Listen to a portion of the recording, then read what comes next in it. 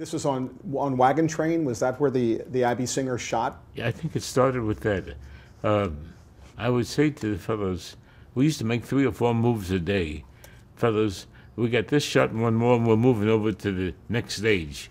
So they would call the gurneys up in transportation, and I felt you could save the director anywhere from 10 to 20 minutes a day in time to shoot an extra couple of shots. And that's how it started.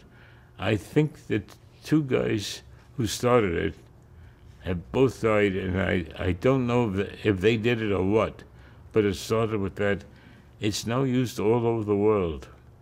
The Abby Singer is all over the world. I was in Israel a couple of years ago, and they were shooting a picture there, and I was in Italy, and they were shooting a picture there, and I went over and spoke to the cameraman, and both of them never believed it. I had to show them my passport. So what did you say that became that kind of famous phrase? I would just say, fellas, this one more we're moving, or this one more we're going home. Now that's all they use it for, is this and one more and we're going home. So that was a signal to the crew and cast that the day was ending? They'd start wrapping up and getting ready to get out, go home.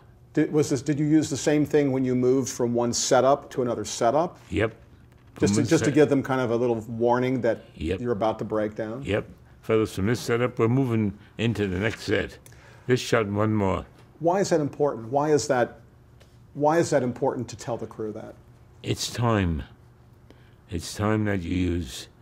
And any time you can save is important.